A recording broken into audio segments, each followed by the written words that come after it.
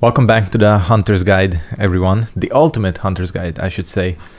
Let's, call it its proper name, where we are going to be... Why am I not at full HP? Weird.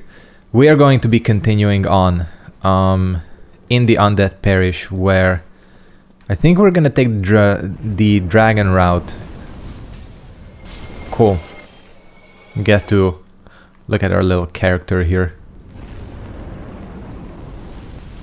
Anyways, oh shit. Okay. Well, this is something I forgot. I don't expect too many issues in today's episode. Thank you guys for leaving me suggestions and all that for weapons in the comments of the previous episode.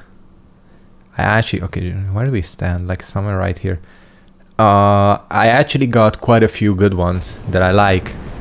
The number one choice here today...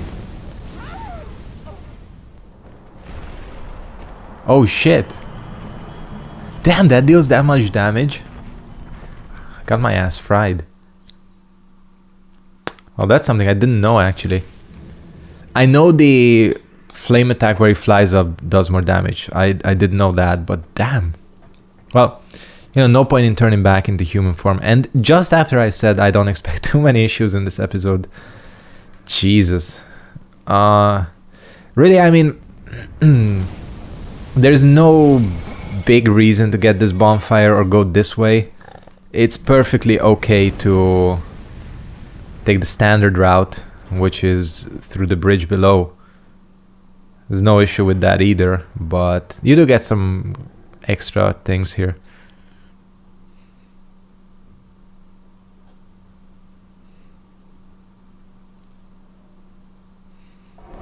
Okay. Let's have better reactions this time around. See? Much better. I guess sometimes this is all down to luck, isn't it? So he's gonna fuck off, and we will be on our way. There was something I was gonna say. Oh yeah, the weapon suggestions, thank you. So there seems to be one clear front runner, which is... What the hell?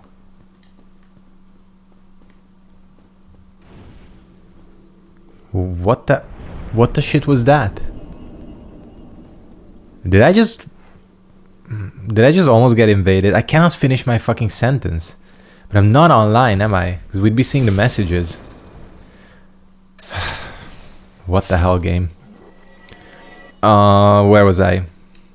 Well, we're definitely not gonna take out the Black Knight. The weapons, God, let me finish the thought game. The clear frontrunner right now in terms of suggestions is Quelaag's Fury Sword, which I actually really like as a suggestion. Obviously, I don't tend to use the boss weapons, just because they tend to be inferior to standard weapons, but for this playthrough where we're going to be rocking the bow anyways, I think a nice Quelaag's Fury Sword would be actually very good. I mean, that's a fun weapon. All of you guys know that's a fun weapon. It was pretty much the number one weapon choice early on in the game. Okay, this is... Oh, look at that headshot. This is quite a ranged battle. God damn. Physics in this game are quite awesome.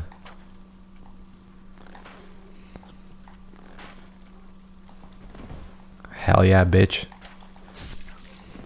Of course, what you probably don't know is that these guys cheat like hell. Because... You see that? NPCs have aimbot on in this game. It's not even aimbot. They all have Spoonbander from Isaac equipped, giving them homing shots. It's a little bit crazy. I should have taken the skip, shouldn't I? Shit. Actually, we might still have time. We do have time because I killed the guy. Okay, that's very good. Come on through. I didn't know he could come through. I did not know that. I mean, it kind of makes sense that he can come through, but shit. This is a very chaotic episode. God damn it. Okay, give me a second to breathe, guys. I fucking like an army on me. See, this is when you have to abandon your plan to only use a bow and arrow. Sometimes the game forces your hand. And we can't like advance too far back because there are like ranged enemies there. Cool. Well, we got through that, but what the hell, man? What the actual hell? I mean, at least it makes for interesting gameplay. Did I even finish my thought? Yeah, so bow-wise, we are going to be... I'm gonna shoot your feet. Unbelievable. It's not how physics works. I'm probably gonna go for the black bow of Ferris. But the compound bow is actually the strongest one, I think, in terms of like usability. It's very fast and it has pretty good like scaling. But black bow of Ferris is the true like bow to go for if you're playing a dedicated hunter, I think. That was a wonderful parry. The parry of the century. Oh yeah? Wanna go for that? Just gotta be careful not to fucking like roll off right here. Did you see that headshot? All about them headshots today. Hey, I don't even have much to cut out from this episode. Because the game has decided to keep it interesting. We can cut out the boring run to the bonfire. That makes it much more bearable. In terms of weapons for until I get Quelaag's Fury Sword, well, the main thing to go for would be either a scimitar or a falchion, because those are the two weapons that can be made into Quelaag's Fury Sword. And it seems fitting.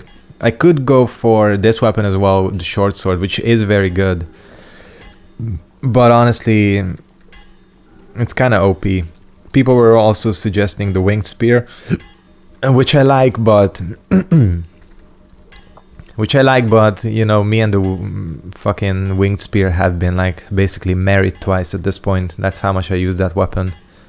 So yeah. For demonstration purposes, since we have it here, I should also show the other bolts as well. You remember I showed off the crossbow. I think it's time to take a look at the wood bolt and the heavy bolt as well. And I think we have the perfect target for our target practice. That does 14. That does 18. Unimpressive, I'd say. How much does our bow deal? This is a standard arrow. 20. Yeah, that's because of the scaling. The thing with the crossbow is that it doesn't scale off anything. But actually, considering that, the heavy bolt is kind of not worth it. Maybe it's better with the heavy crossbow. I'd imagine so. Let's use the scimitar for Quelaag's Fury Sword. Let me tell you why. People tend to use the falchion. Obviously, the falchion is the superior weapon. But... you know what? Let's see what the scimitar has to offer. Yeah, I think that should be an interesting weapon. Again, until Quelaag's Fury Sword. So I'm gonna go back to the Undead Merchant after unlocking this shortcut here. Back to Firelink, because he's the one that actually sells the scimitar. You can get the falchion too from like... this is not gonna work. We can get the falchion from... oh, that actually does quite a bit of damage. from, I think, Blighttown. But this should be a little bit better, and we'll have our sort of temporary main weapon.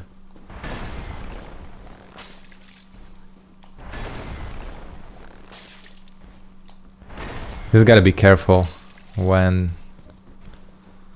he does 2 hits. Oh, that doesn't happen too often.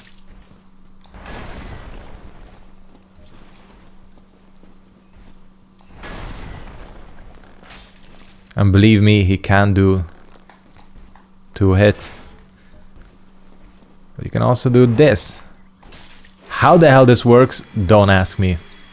Like, giant 200 kilo mace swung by an armored asshole versus slap. Obviously, the slap wins. You know how it is. That's a Chad slap if we've ever seen one. The ultimate pimp slap. Cool. This unlocks Firelink Shrine, by the way, if you didn't know. I think you should know by now. You've been watching for a long time. I haven't even talked to anyone here. Like, literally no one. But I'm still gonna steal all of Petrus's shit. Just fitting, you know.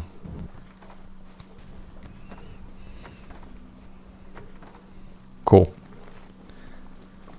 And then once we hit the bonfire up, I think I'm still not gonna talk to anyone.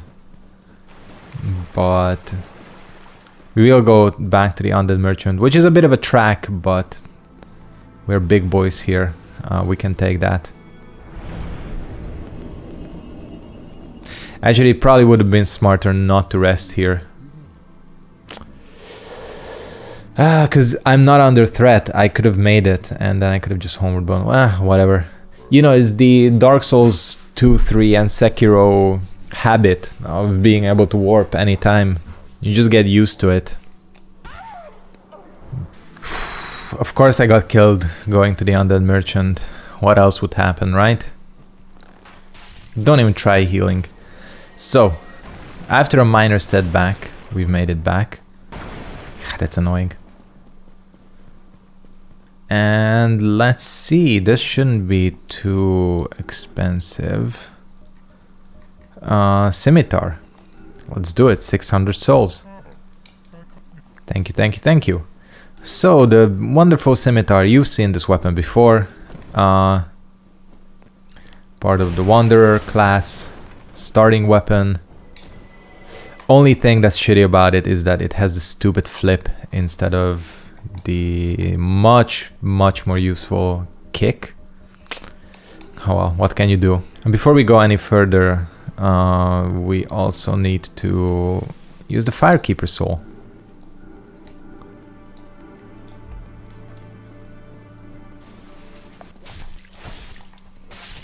Yeah, it seems to do a bit less damage than the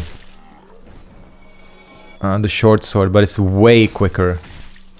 I mean, I don't think this is particularly a bad weapon. It's just the falchion is way superior, so this one kind of gets left in the dirt.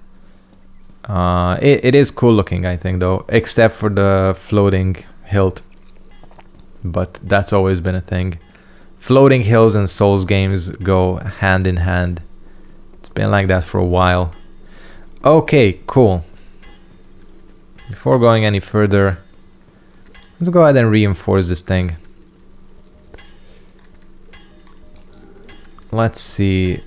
See, I have a single Titanite shard.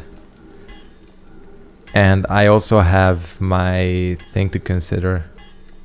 My bow. Obviously, it's a bit of a balancing act early on here. Later on, it's not going to be any trouble. Oh, but shit. I was just thinking, the Longbow is here as well,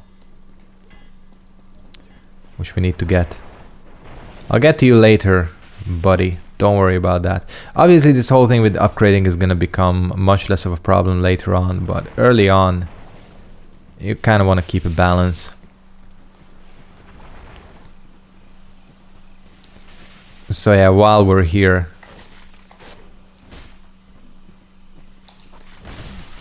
oh fuck, you don't want to get hit by both attacks there. Does quite a bit of damage. But yeah, we might as well pop into Darkroot Garden because we have a free bow here to pick up, the Longbow, which for the longest time I used to think that this was the best bow. I don't know why, I was an idiot. I actually used this for quite a while on my first playthrough, and this thing is good, but it's not actually that good. There's the fuck, I keep getting chunks. That's nice, but large shards is where it's at. Probably we're gonna need to do some Blighttown farming if push comes to shove, because here we have the Longbow and Feather arrows. So we officially have a new type of arrow. The thing with this is large bow, projectile weapon for experienced hunters. The thing with the Longbow is that it does what it says on the box. It is a long bow, which means that all of the arrows shot by it get increased range. The disadvantage with the Longbow is that, as you can see, the drawing of it is way slower. And it's unfortunate that there are no good enemies for me to demonstrate this on. But we'll get around to it.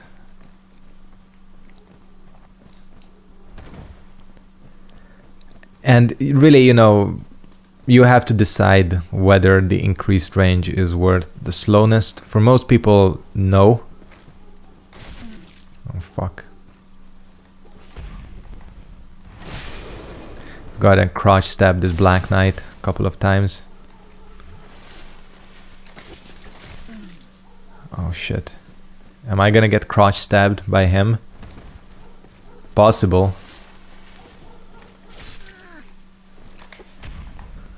Possible. Let's not take any risks here. I just want the shield, the grass crest. Fuck. Should have just picked it up and ran. I keep dying here. That's not good. I haven't died like at all for the first... Well, there's only been one episode, but... Oh shit, I didn't rest. Well, at least this is a good place for demonstration. We might as well use what we're given. 70 damage. It also gets more damage apparently. Does it?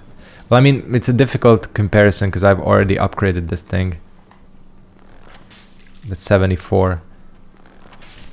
God, it's like playing my Demon Souls playthrough. Always just 1 or 2 points of damage away from killing in one hit. 83. Don't even think about healing. With the feather arrows, the deal with the feather arrows is that you get increased range. You see how it goes? Like even if I shoot it up there, it still flies straight. Whereas if I shot a standard arrow there, it already begins to drop a little bit. That's the deal with the feather arrow. So, now that the demonstration is over, let's try and get back to where I ended up getting killed. Not my proudest moment. The question is, should I even use the Grass Crest shield? Because people kind of always shit on it because it's really powerful. I feel like I should use one of these like bitch-ass parrying shields for this build. That would be the most fitting. Okay, that's step 1. Hey, I had 420 souls. Cool. That's the weed number. You know. You know how it is. This boy is getting ignored. Let's just head back to the bonfire. Should I use a homeward? Yeah, why not? We are lazy today, so homeward bone that shit up.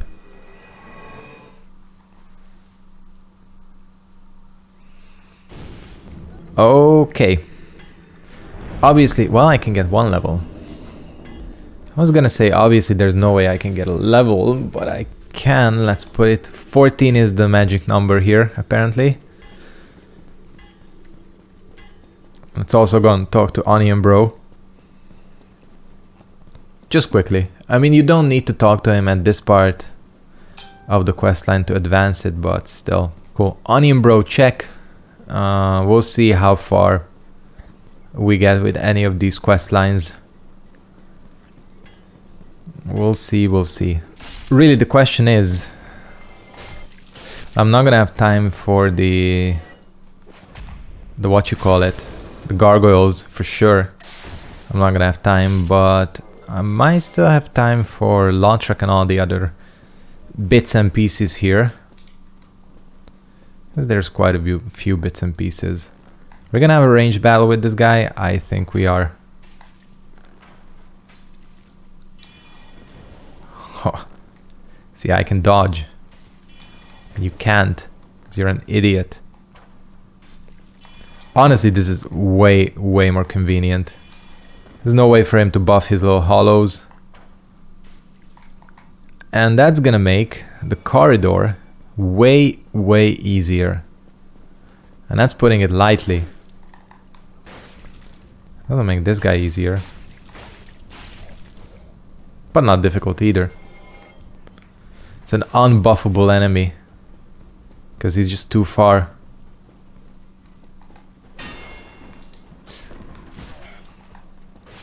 I thought there was one hiding behind the door there. But I think I got that confused. Can I just... Hell yeah, I can.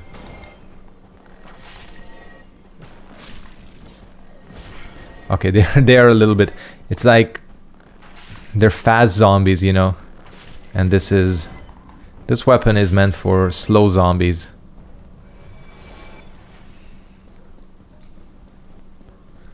What's his name in The Walking Dead? The guy played by Norman Reedus. Daryl. He's the one that uses a bow, right?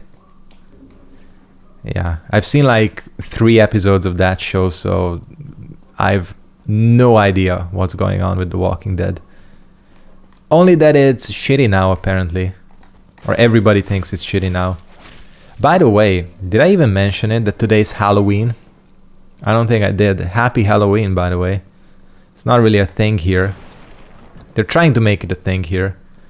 Like, more and more decorations and everything keeps popping up every year, which is fun because, you know, it warms my 6 years living in America part of my heart. So we got like, one of the stores had like pumpkin colored burger buns. So we made burgers today and we got some candy and all that. So try to celebrate, but it's not like you don't have kids running door to door here in costumes. It's just not a thing. We have our own Halloween in February, which I think corresponds to Mardi Gras. Like it's the equivalent. That's when kids go around dressing up. Actually, there's no reason why we couldn't do this. What the fuck? I am getting invaded sometimes, which means I'm online. Shit. Because first time around there's no... Wait, hold on a second. I genuinely don't know. Is there a fog gate here the first time around? Because if there is... Because I'm like 90% sure I'm not online. But that bonfire went out. It could be that I'm stoned today and all the bong smoke keeps pulling there. But I don't know, man. Maybe I am. Okay. Gargoyles. Shout out to the Duke's Archives in the background. Okay, Solaire. Listen to me. Listen, you take care of melee. I'll handle the ranged bit. I'll provide support to you. If there's ever time to use feather arrows. Listen, we're a good team. Told you. We're the ultimate team. I didn't cut his tail off. Solaire, get in there.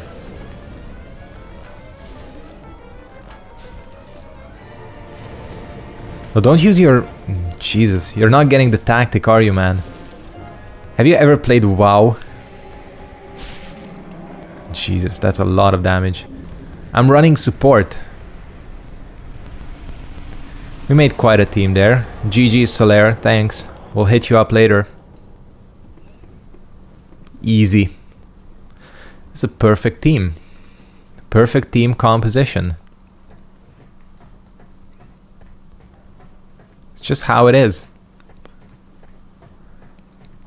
Listen, being an archer is all about running support, which I think I've accomplished there.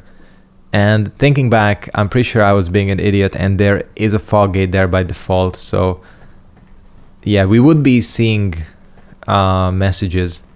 Like, there's no way I'm getting invaded, but the game is so dead that no messages are showing up, because that's the last thing that dies in any Souls game, the messages, because people just keep leaving them even after,